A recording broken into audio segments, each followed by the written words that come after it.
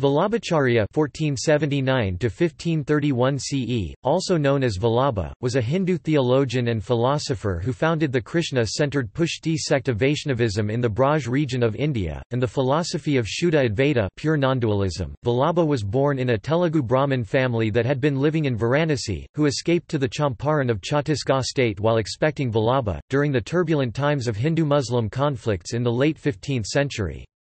Vallabha studied the Vedas and the Upanishads as a child, then travelled throughout the Indian subcontinent over 20 years. He became one of the important leaders of the devotional bhakti movement. The hagiographies written by his followers, just like those for other bhakti leaders, claim that he won many philosophical debates against the followers of Ramanuja, Madhvacharya and others, had visions and miracles. He is the acharya and guru within the Pushti sub-tradition, which he founded after his own interpretation of the Vedanta philosophy. Vallabha rejected asceticism and monastic life, suggested that through loving devotion to God Krishna, any householder could achieve salvation, an idea that became influential in western Uttar Pradesh, Rajasthan and Madhya Pradesh. He is associated with Vishnuswami, and is the prominent acharya of Rudra Sampradaya out of the four Vaishnava Sampradayas. He authored many texts including the Anubhashya, a commentary on Brahm Sutra, Shodash Granth or 16 stotras, tracts, and several commentaries on the Bhagavata Purana. Vallabha's writings and kirtan compositions focus on baby Krishna and his childhood pranks with Yashoda, unconditional motherly love, as well as a youthful Krishna in relationship, erotic mysticism, with cowherding women as the many lilas, pastimes of Krishna, Krishna's protection of the good, divine grace, and his victory over demons and evils, all with allegory and symbolism. His legacy is best preserved in the Braj region, and particularly at Nathdwara in Mewar region of India, an important Krishna pilgrimage centre. Life. Childhood. The ancestors of Vallabhacharya hailed from the Andhra region and belonged to a long line of Telugu Vediki Brahmins known as Vallanadu or Vallanatiya following the Vishnu Swami school of thought. According to devotional accounts, Krishna commanded his ancestor Yagnanarayana Bhatta that he would take birth in their family after completion of 100 samayajnas, fire sacrifices. By the time of Yagnanarayana's descendant Lakshmana Bhatta, who migrated to the holy town of Varanasi, the family had completed 100 samayajnas. Vallabhacharya was born to Lakshmana Bhatta in 1479 AD vs 1535 on the 11th day of the dark half of lunar month of Kshetra at Champaranya Vaishakha Krishna Ekadashi. The name of his mother was Ilama. The period surrounding Vallabhacharya's birth was a tumultuous one, and most of northern and central India was being influenced by Muslim invaders. It was common for populations to migrate in order to flee from religious persecution and conversion. On one such occasion, Lakshmana Bhatta had to urgently move out of Varanasi with his pregnant wife. Due to terror and physical strain of the flight suffered by the mother, there was a premature birth of the child, 2 months in advance. As the child did not show signs of life, the parents placed it under a tree wrapped in a piece of cloth. It is believed that Krishna appeared in a dream before the parents of Vallabhacharya and signified that he himself had taken birth as the child. According to popular accounts, the parents rushed to the spot and were amazed to find their baby alive and protected by a circle of divine fire. The Blessed Mother extended her arms into the fire unscathed. She received from the fire the divine baby, gleefully to her bosom. The child was named Vallabha, meaning dear one in Sanskrit. Education. His education commenced at the age of 7 with the study of 4 Vedas. He acquired mastery over the books expounding the 6 systems of Indian philosophy. He also learnt philosophical systems of Adi Sankara, Ramanuja, Madhva, Nimbarka along with the Buddhist and Jain schools. He was able to recite 100 mantras, not only from beginning to end but also in reverse order. At Vyankateshwar and Lakshmana Balaji, he made a strong impression on the public as an embodiment of knowledge. He was now applauded as Bala Saraswati. After studying till age of 11, he went to Vrindavan. Victory at Vijayanagara. In the court of Tuluva King Krishnadevaraya, a debate was conducted at Vijayanagara between the Vaishnavet of Madhva and Shankarites over the philosophical question whether God is dualistic or non-dualistic. Vallabhacharya participated in the discussion. At the age of 11, Vallabhacharya, who had earned an epithet of Bala Saraswati, was given the opportunity to discuss the question. The discussion continued for 27 days in the conference hall. He was honoured with the Kanakabhishekam ceremony by Krishnadevaraya on victory. The titles of Acharya and Jagadguru, world preceptor, were conferred on him. He was given vessels of gold weighing 100 mans. Vallabhacharya politely declined to accept them and distributed them among the poor Brahmins and the learned after keeping only 7 gold mohurs. They were used for preparing the ornaments of Govardhananatha. Pilgrimage of India. Vallabhacharya performed 3 pilgrimages of India, barefoot.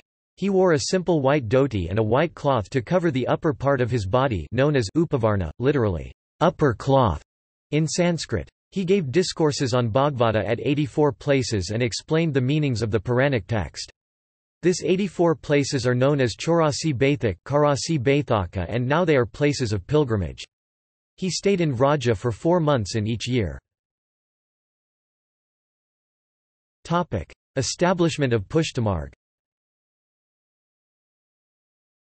It is believed that when Vallabhacharya entered Gokul, he thought about the important question of restoring people to the right path of devotion.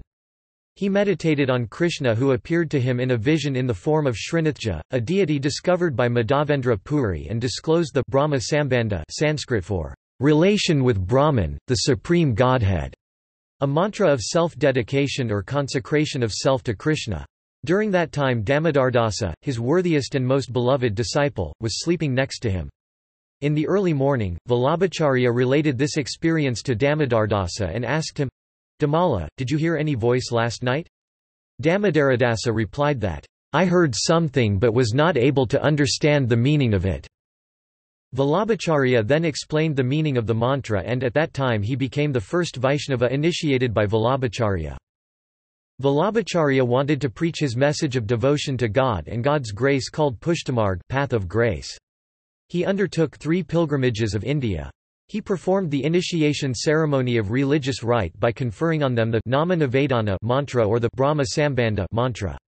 Thousands became his disciples, but 84 devoted servants are most famous, and their life has been documented in Pushtimarg literature as the story of 84 Vaishnavas. He also met Vyas in his Himalayan cave and discussed Krishna and his flute. Personal life. He intended to remain a lifelong celibate, but the deity guru Vithoba of Pandharpur commanded him to marry and live the life of a householder. Obeying his guru, he married Mahalakshmi and had 2 sons, Gopinath and Vithalnath, also known as Gusainji. Death. At the age of 52, he took samadhi in the Ganga River in Hanuman Ghat of Kasi. Based on Pushti-Marg literature, in about 1530 AD, Srinathja commanded Vallabhacharya to leave the worldly life and to come near him. It is said that Srinathja had previously expressed his wish on 2 different occasions. The third command was accepted by Vallabhacharya as the last verdict. He reached Kasi and, according to Vedic traditions, formally renounced the world by taking sannyasa and a vow of silence. He lived in a hut made of leaves on the Hanuman Ghat for about a week.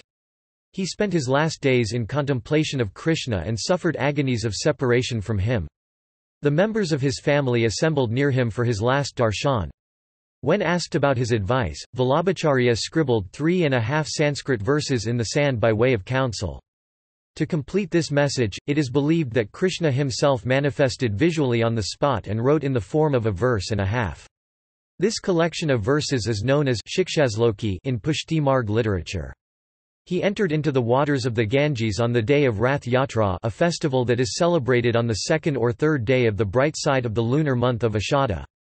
People witnessed a brilliant flame as it arose from the water and ascended to heaven and was lost in the firmament. This episode is known as Asurvyamolila. Pushtimarg. Vallabhacharya represented the culmination of philosophical thought during the Bhakti movement in the Middle Ages. The sect established by him is unique in its facets of devotion to Krishna, especially his child manifestation, and is enriched with the use of traditions, music and festivals. Today, though most of his followers reside in North and West India, his temples all over the world and he has many devout followers. Works.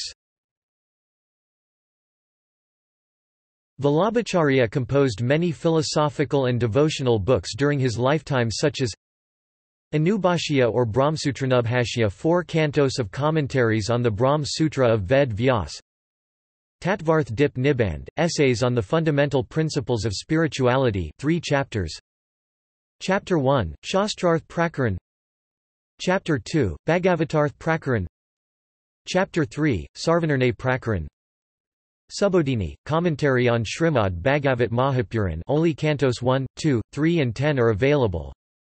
Shodash Granth, 16 short verse-type compositions to teach his followers about devotional life. Other than the above main literature, he also composed additional works such as Patravalamban, Madhurashtakam, Gayatribhashya, Purushottam Sahasranam, Girirajdaryashtakam, Nankumarashtakam, Sudarshan Kavak, etc. Commentaries and verses c. 1479–1531. He wrote elaborate commentaries on Sanskrit scriptures, the Brahma Sutras Anubhasya, and Srimad Bhagwatam Shri Subodhini Ji, Tattvarth Dip Niband. Shodash Granthas. Also, in order to help devotees on this path of devotion, he wrote 16 pieces in verse which we know as the Shodasha Granthas. These came about as answers to devotees. The verses define the practical theology of Pushtamarga. The Shodash Granthas doctrines serve as a lighthouse for devotees. They speak about increasing love for Sri Krishna through seva service and smarana remembering. These doctrines are Mahaprabhu's way of encouraging and inspiring devotees on this path of grace. The central message of the Shodasha Granthas is total surrender to the Lord. A Goswami can initiate an eager soul to this path of Sri Krishna's loving devotion and service. The verses explain the types of devotees, the way to surrender and the reward for seva, as well as other practical instructions. The devotee is nurtured by the Lord's grace. Sri Yamunastakam, an ode to Sri Yamuna Maharani. Balabhada, a guide for beginners on the path of devotion. Siddhant Muktavali, a string of pearls consisting of the principles, fundamentals of Pushtamarg. Pusti Pravaha Maryadabhita, the different characteristics of the different types of souls, receptivity of the Lord's grace. Siddhant Rahasya, the secret behind the principles. Navratna, 9 jewels of instructions, priceless instructions for a devotee. Anta Karan Prabhata, consoling one's heart, request to one's own heart. Vivek Dari Ashray, of discretion, patience and surrender. Shri Krishna Ashray, taking Shri Krishna's shelter. Chatushloki, a 4 verses verser illustrating the 4 principles of life, dharma, arth, kam, moksha. Bhakti Vardhini, increase of devotion. Jal Bhed, difference in waters. Pancha Padyani, 5 instructive verses. Sannyasa Nirnaya, decision on taking renunciation. Narod Lakshanam, identifying characteristics of detachment. Siva Phalam, the reward of performing Siva worship of the Lord. See also. References. Bibliography. Sri Subodhini, first-time English translation, 25 vols, Delhi. Bars, Richard K. The Bhakti Sect of Vallabhacharya. Delhi, Thomson Press. 1976. External links. Works by or about Vallabha at Internet Archive. Vallabha at Encyclopaedia Britannica. The Philosophy of Vallabha, Surendranath Das Gupta, 1940.